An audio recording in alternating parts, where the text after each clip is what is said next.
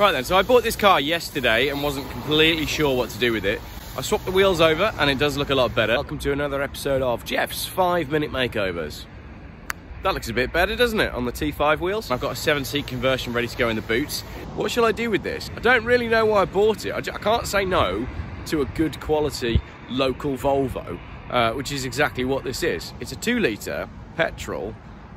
It's a manual gearbox. It's done about 130,000 miles. It's a really good car. And then I was tagged in a post on Facebook yesterday, just as I was collecting this car, about my friend Paul, who's been involved with Geoff Buys Cars before. And he was potentially looking for a bigger car than his Saab turbo convertible. So he was going to sell the Saab turbo convertible and buy something sensible. So I texted him and said, how about you swap it for a Volvo? And here we are, less than 24 hours later. His Saab is just there, just getting a clean, and we are actually going to do the swap. So Paul and I are going to go for a little coffee and hang out, have a bit of a dad's day out, and then he's going to drive home in the Volvo, and I get to keep the Saab. So should we go and have a little look at the Saab? Now, funny thing is, I actually bought this Saab back in July. There he is, look! And then Paul bought it from me. So he's had it a little while, and he's looking rather lovely, isn't it? What a nice looking car. Right, Paul? Yeah, so I'll take this Saab in and Paul gets the Volvo. So now we're going to go for coffee, compare the two cars, and most importantly, we're just going to hang out because his missus is fetching his monsters and my missus will fetch my monsters. So it's Dad's day, isn't it? Dad's day out. We'll probably get the roof off as well. What a nice car. So let's have a little chat and see what he thinks of his new car. It's very nice. It's as I was just saying then, it's one of these going from that to this. Yeah. I pulled out. A, I've not driven a manual in 6 months. Yeah.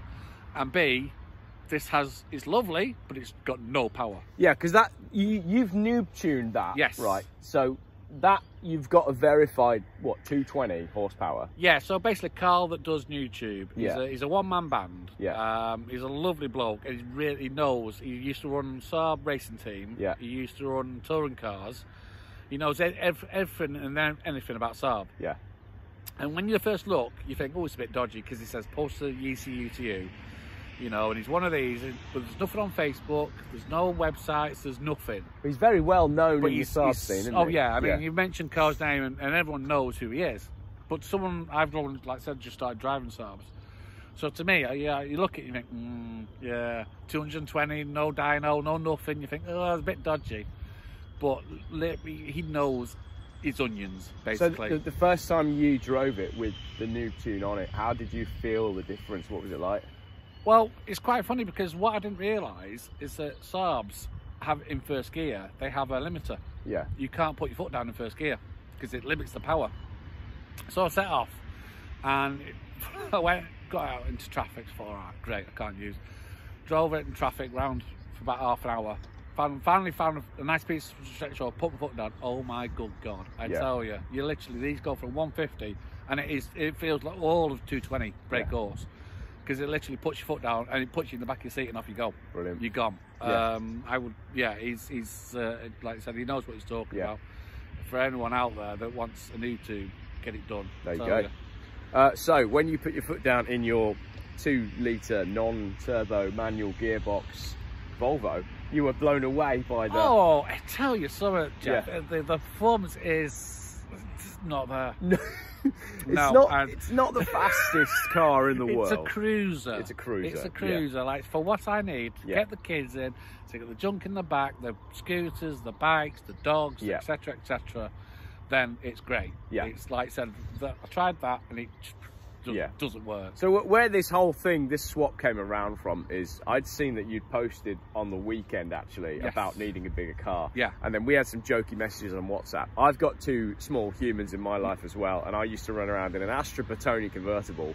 And exactly what you said, you went to the park and the kids were like, "Can we take the bike? Can we take the scooters? Can we do this? Can we do that?" And you're going, no, but we can have the roof off. Yeah, exactly. Yeah. Great, Dad. It's 1 degree. I don't want the roof off.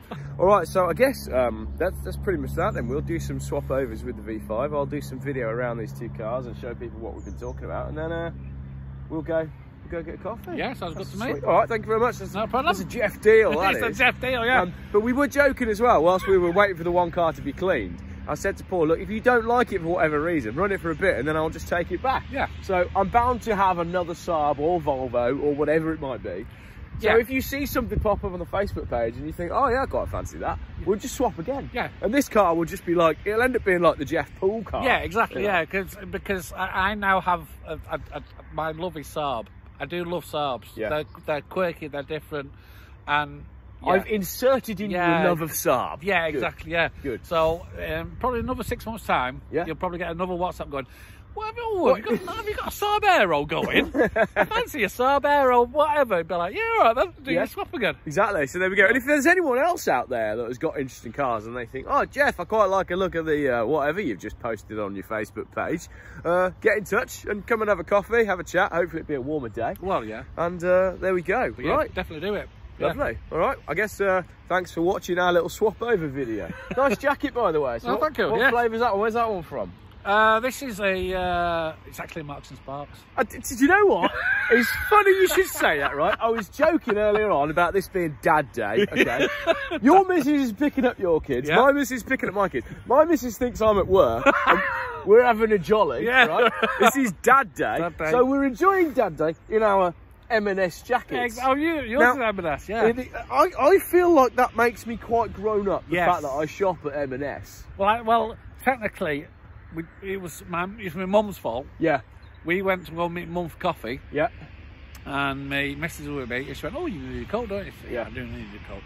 She said, oh, so I looked around, she said, oh, that looks nice. I went, oh, I like that one. She went, all right then. Yeah. I'll buy you that. So I was like, oh, okay. But I tell you, it's the warmest jacket I've got. Yeah, and it's the same for me. And I won't buy clothes. I won't buy anything. No. And then what I'll do is I'll moan about the price. Yeah. I think this was 70 quid, and then I bought it in the sale. Yeah. And then obviously I'll be like, oh, darling, I'm not paying that. I'll buy it next time. So I'll freeze for an entire winter, and then the next year I'll be like, oh, we should have bought this last year. Yeah, exactly. Yeah, I tell you, it's a proper Dad's Day out, isn't it? Brilliant. Like, so all right. I need a flat cap now. I can sort you out with a flat cap. Right, we'll go to M&S and we're going to get you a flat cap. Paul says to me, I thought you were a professional YouTuber, when I said to him that I broke my tripod and I don't have a camera mount. But I seem to recall last time you and I stood next to a car together. Do you remember we had a problem with all that noise? Yeah, we were trying to film next to those two cars, and every like 5 seconds a car was going whoosh. And then there was a kid on like a scooter or something. It's like, oh my God. I know, we just couldn't do it, could we?